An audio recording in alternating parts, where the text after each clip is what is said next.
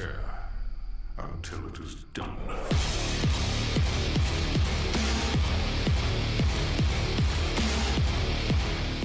It's time for more Steam Deck performance. This week, we're going to be looking at a game that looked incredible on the bigger consoles, somehow got a miracle port on the Switch, and surprised me all over again on the Steam Deck. It was on sale a couple weeks ago for only $10, so let's see how the deck handles Doom Eternal. Now, if you want a refresher, Eternal is the latest entry of the nearly 30-year-old Doom franchise from id Software, being a direct sequel to the 2016 soft reboot and creating story threads that tie almost every game of the series into a single continuity.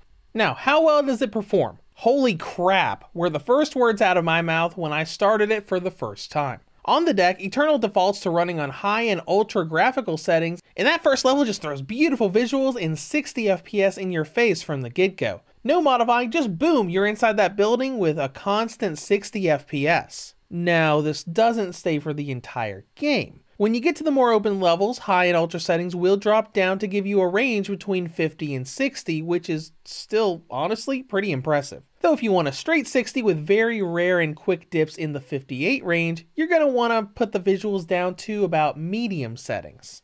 And these are still very good results. Super high frame rates, and even if you wanted to run it at 30 FPS, you could probably throw the visuals up on high and ultra and never see it drop into the 20s. But even on medium, the game will still look leagues better than the Switch version, with the heavy blur and resolution drops not being necessary here. And that's about all I have to say about performance. The developers did most of the work for you by making a game that is so easy to run on the Steam Deck. So let's go past that and into battery life. And with this, we're not going to get too much. If you run the game on high brightness, you'll get about 2 hours, and on lower brightness, maybe 2.5 hours. So with all of this in mind, would I recommend... Actually, let me just stop right there. This isn't even a question. Doom Eternal is optimized incredibly well for the Steam Deck. If you enjoy the series and have a deck, it is 100% worth it. It looks beautiful, plays at a silky smooth 60 FPS, and is just a really good sci-fi shooter. As much as I love the Switch version and will admit that it does have better battery life, here on the deck is definitely the best way to play the game on the go. And that's all I have for you today.